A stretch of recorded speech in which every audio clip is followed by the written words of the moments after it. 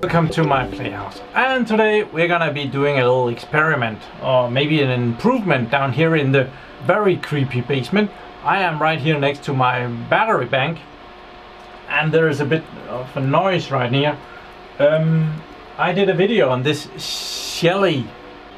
It's kind of part of the house automation thingy, but I can actually turn stuff on and off from my phone here, and yeah, it does that. I have a light up here, and I have this fan blower.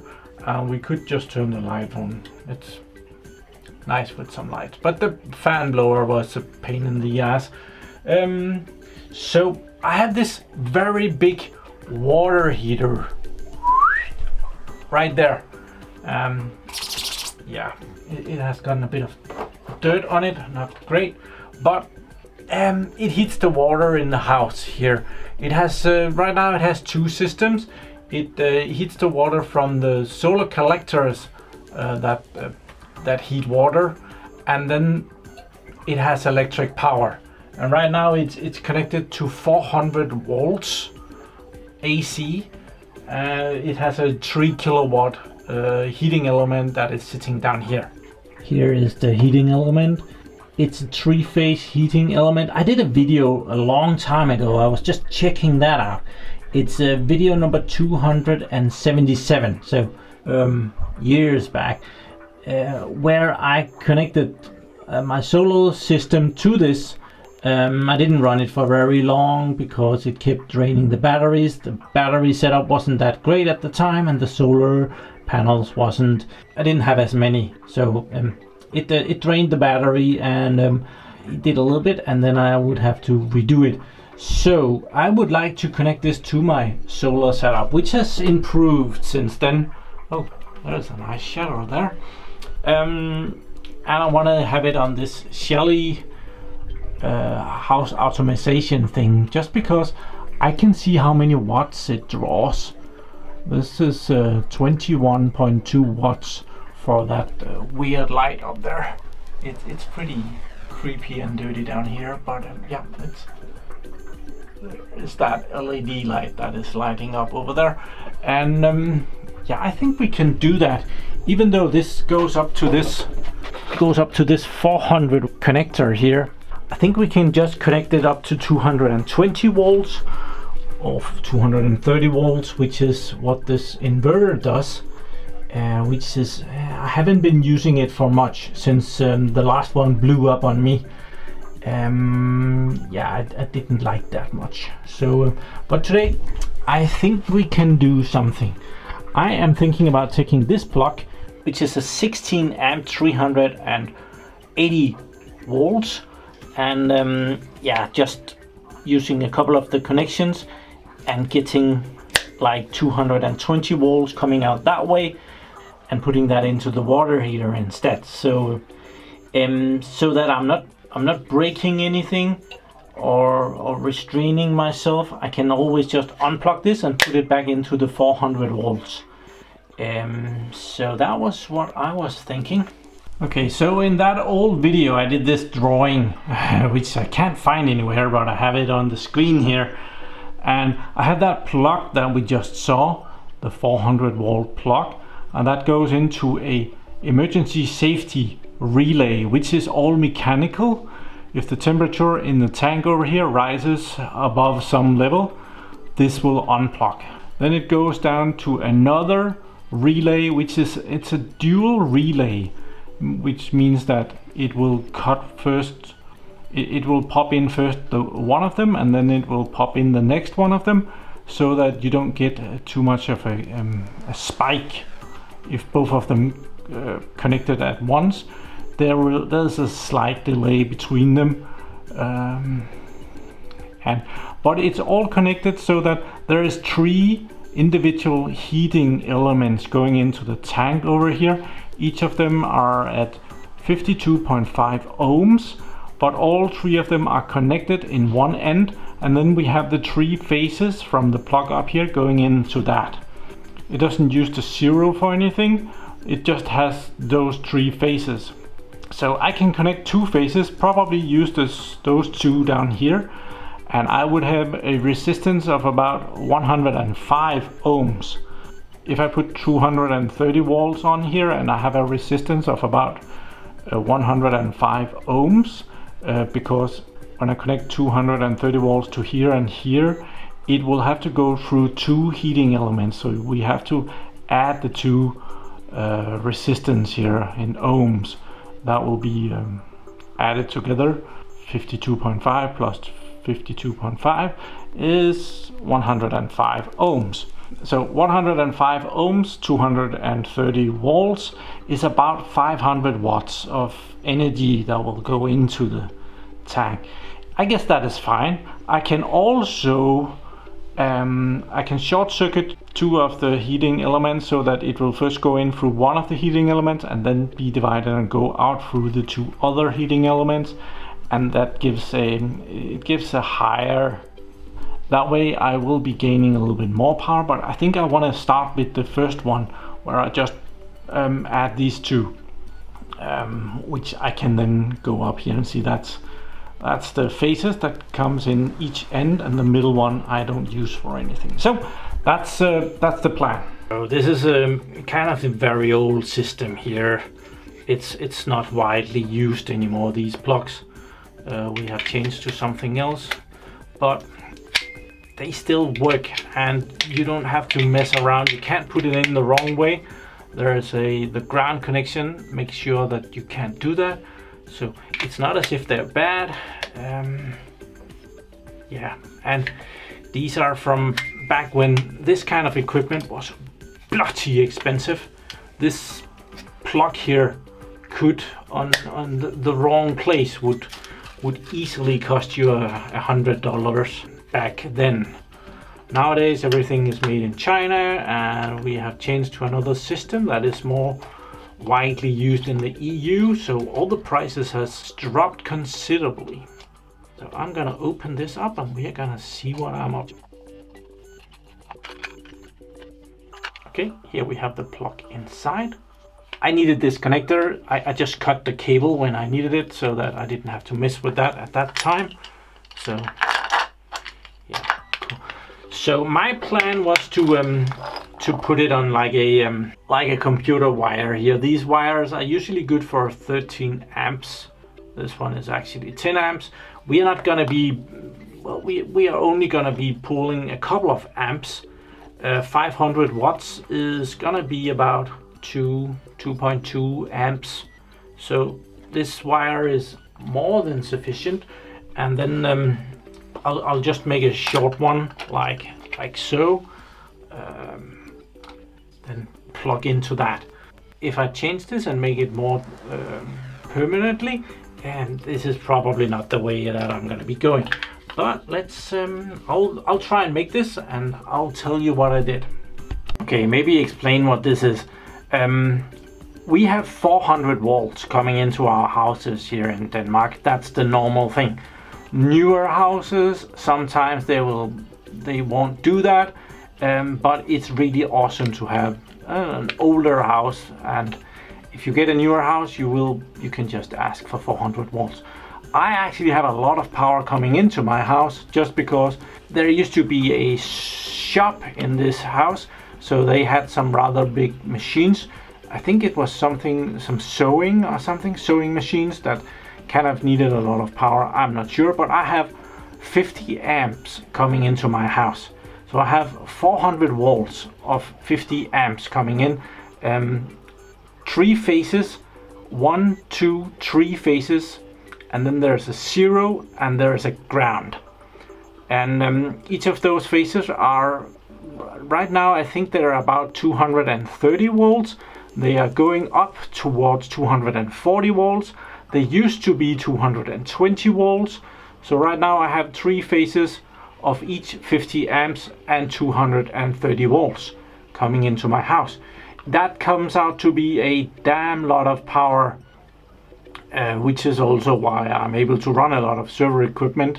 I don't run it very often because it's also damn expensive. So that's a little bit about this. So let's get this all connector out of there. And we need to connect to this one and that one with our 230 volts from the inverter up here. And then we will also connect the ground connections. All the other ones are not going to be used.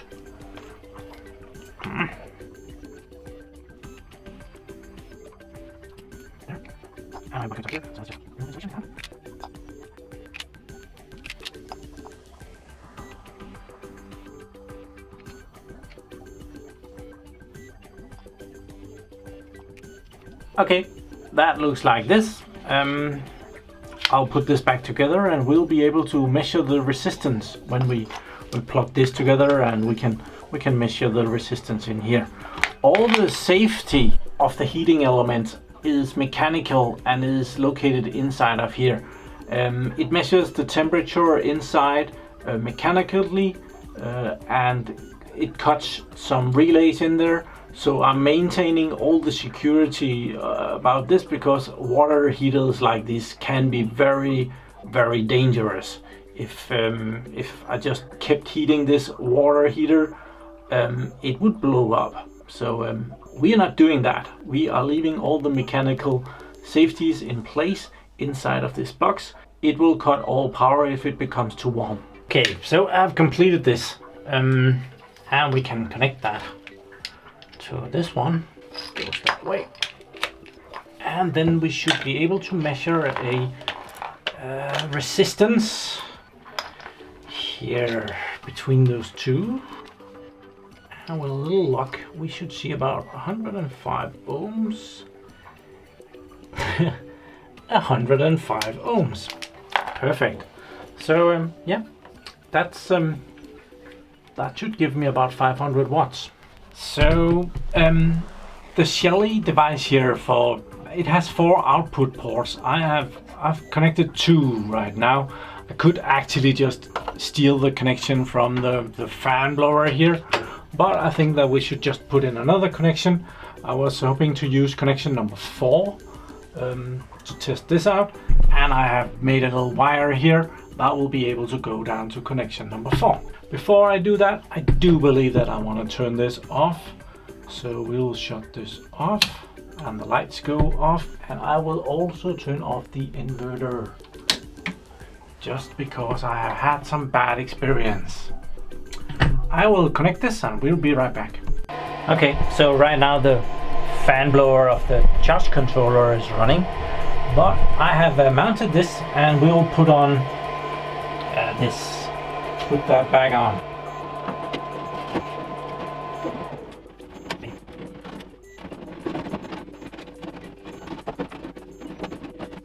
Okay, it's just to make it look a little bit nicer, and I have my plug coming out here. So we're gonna wait a little bit with that. We're gonna turn this on, the inverter on first, and then power this. Wait until it's good. There. Then the Shelly thing here will boot. It takes a little bit for it to light up. There, it's doing something. And we need to check if it has gotten an IP number. This is connected to my Wi-Fi. We have a green light on the Wi-Fi here. If we press it, we can. Oh, it has gotten an IP number. Status.ip. It is connected to my PlayHouse, so that part is good. So I should be able to access it from my phone. I have it here on Wi-Fi. So let's try and turn on the lights. Lights is on. Fan.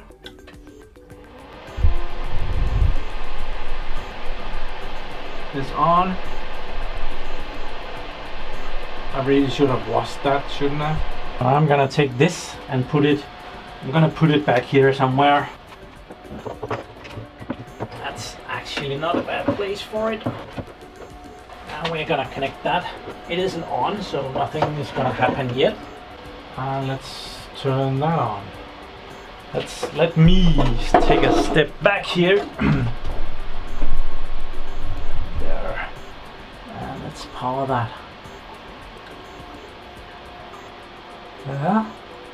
We saw the light dip, and it's using 456 watts. So we are now heating the water. Awesome. So this being mechanical, it will measure the water in the tank and it will cut power when it doesn't need to heat it anymore. So this one is actually more or less, I can remotely turn on and off power consumption to the water heater, and I will also be able to keep up with how much power have I actually used to maintain warm water in my house here. Right now the sun is actually shining outside, which is not that often lately. So right now I am also heating up the water from the water collectors on the roof, but as we can clearly see here, we are also pumping in a little bit of power to it. So yeah, charge controller just kicked in again, and when it's going to be making more work, it will probably also be running the fan more often. We're in luck. The water heater just kicked off over here. We might just zoom in to see that. We can kind of see that right now it's using 0 watts. Also the Shelly here, it has an app that you can use to maintain it. It's in the cloud. It's kind of a cloud thing, so you register this and you can make groups and rooms and stuff, and you can control stuff. I'm no expert at this at all, but at some point I will be able to see how the power has been used forth and back. I will get some graphs here at some point. We have just turned this on, so it's not ready to present us with any data yet, but I will be very excited to see this graph and see how much power my water heater actually uses. I have been a little bit afraid of it using a lot of power, so this will help me check that. So I have been wanting to try this for a while. I just haven't gotten around to doing that. Also, I want to have the water heater, which is on right now. I want to have my data center, and I want to have my computer in the living room. And I have one more that I can do something with. But right now I'll be testing the water heater for a little bit and see how that turns out. The water heater, normally it uses 3000 watts. So right now we are using 450 watts. This of course also means that the water in the tank will take 6 times as long to get up into temperature. It doesn't really matter, it's all good. I have time for that. It just turned off. Did we see that? I think we got that. I can go and get an element for the water heater that uses more power, but this is actually not bad. It's not putting on much strain on the inverter. The inverter is for 2500 watts, so it's using just 1/5 of what the inverter can handle. And well, we could just turn off that bloody fan just so that you can better hear what I'm saying. Probably that thing is gonna turn on in a second just to mess with me. But if I was to use the 400 volts, 3000 watts, I would have to get a very big inverter, and there is really no reason for that. It really doesn't have to heat the water that fast. And the water, yeah, there it goes. And the water heater it's a pain in the butt to change that. I could get another water heater, maybe do 1000 watts or something. I could also go in and change the setup of this water heater. It really needs that security. I'm very happy with that mechanical stuff that is working in there and making sure that this water heater don't go rocket on me. So yeah, I'm gonna be trying this out a little bit, and if something exciting happens, I'll get back to you. So thank you very much for watching my videos. Do subscribe to my channel so that you can see me again, and have a really nice day. Bye bye.